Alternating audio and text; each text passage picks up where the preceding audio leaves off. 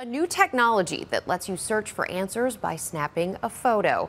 Yes, let's say you're out picking pumpkins. It is October after all, and you happen to see a puppy playing in the pumpkin patch. Well, you can't help but take a picture like this one, and it's love at first sight.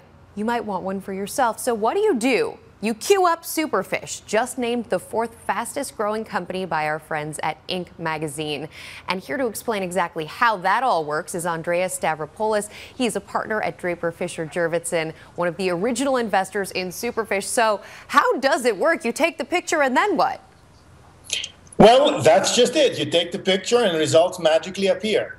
If you think about how many images we all take every day with our phones, with every camera around us, it gets posted on Pinterest. The idea is try to have a visual search discovery experience through any image out there. Doesn't Google, to some extent, already do this?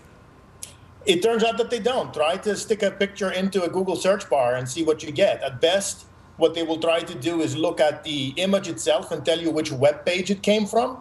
Or they might try to look at text that's around the picture and try to figure out what that text result would be, which of course wouldn't work very well with any picture you take yourself as an example. So we are showing, thanks to our RealBiz viewers, multitudes of adorable pictures of puppies. So many of you sent them in to us. We really appreciate it. So in this example, Andreas, you take the picture and you upload it to one of the Superfish apps. Tell me about that. Which one does it work with?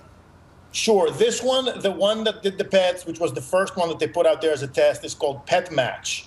Actually, the whole series of apps, it's going to be a family of apps called Like That Something. So the first one that they have as of last week is Like That Decor, where you can take picture of furniture or any chair or sofa, things that are typically very hard to explain why you like them, and you can discover other pieces of furniture like that. They will probably rename the Pet Match one Like That Pet, but you can think of applications that will be there, Like That Fashion, Like That Anything for that matter. So you could even be, for example, watching television and see somebody on TV is wearing the thing that you like, and eventually through this app you can like that and then find a place to buy it. Exactly. Or on the web, if you happen to be surfing on an image on some website, you should be able to crop the image and find exactly what it is that you're looking for, or things that look like it from anywhere on the web. And this also, I understand, works with food. It works. I mean, the technology itself works with pretty much every image out there. The hard part is less about that. It's more about educating users that every image that we have now, either that we find on the web or on Pinterest or even take on our own phone, that every image could be the beginning of this great discovery experience. It's something we need to educate the people, because the idea of visual search is not yet there. So Superfish is trying to do it by creating a series of applications that are very focused, like the pet one that you were talking about before. You are constantly inundated with investment opportunities. What's the #1 thing that you look for before putting your money to work? You know, at DFJ, we have a motto. It's all about thinking big. If you think about companies where we've been the most successful, they've been the ones that have really changed the world in a fundamental way. So it's a good example here. When we thought of Superfish as an investment, it was not just to find a pet or a dress or a pair of shoes. It was about fundamentally changing the way we think about the infrastructure of the web to allow us all to use any image to do visual search. There has been some conversation recently about there potentially being a bubble in venture capital, that venture capital dollars are going so many places. You're seeing some companies are failing, some are succeeding. What do you make of that? Do you think that we're on the road to the bubble bursting in VC? Look, I've been around in this business since the late 90s. So talking about cycles coming in and out, or tides coming in and out, I've seen a couple.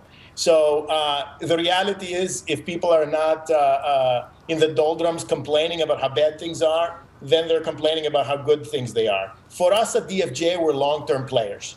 As long as we're thinking big and we're investing in the right entrepreneurs, we're very happy to wait until the rest of the world realizes the impact that they're having. But it's all about thinking big and supporting the right people over long periods of time. And then we don't tend to worry much about where the market is on any particular day, week, or year. And if you are an entrepreneur who's watching RealBiz right now, what are some of the big areas that you would like to look at, the areas that entrepreneurs out there should be thinking about to interest DFJ? We have a varied interests. My partner, Steve Jarvis, is obviously involved with things like SpaceX and new space. So I would say for DFJ, the only overarching thought is if you're thinking big and you're changing the world in some fundamental way, come talk to us. And if it's technology related, of course, it can be anywhere from synthetic biology to deep learning, machine learning to space.